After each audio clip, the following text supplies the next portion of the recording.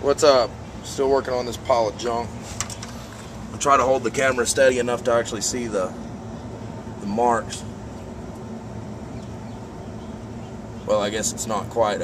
Anyways, that O lines up with that D right there, and it'll pin every time. And it's off right now, and it's not pinned. But anyways, here's this paper. It says if you got a 6-cylinder motor, that D is number 1, and then that's the rest of the firing order.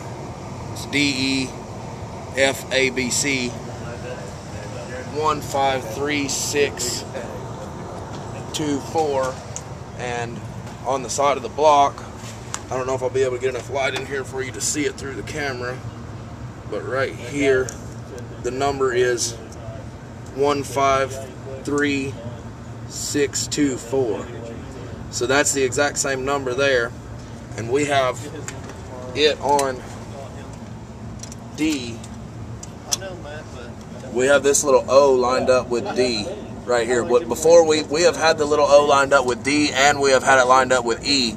In order to put it on E, you have to put tension on the pump and pin the pump, or it won't slide on there with it on E. But if you put the pump on the timing mark, it will slide onto there with the D facing the O really easily. So it's still not running. We're getting power.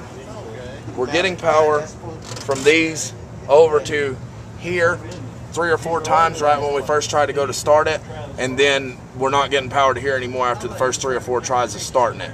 And the fuel is squirting out here.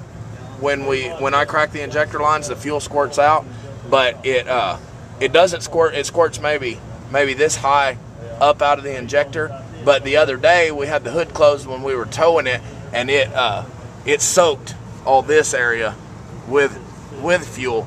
But I had all 6 injector lines cracked open when we were towing it. We were just pulling it in gear to try to get it to start. So if anybody knows anything, I guess that's where we're at. We have these lines. This right here lines right up perfect in the middle of these. If you turn the motor just a little bit more, I don't have a balancer on it, or I'd turn it and show you guys. But so that's where we're at. I had to make this seal right here to put the seal on because the seal doesn't fit over the crank. But anyways, if anybody has any ideas, that is where we are at.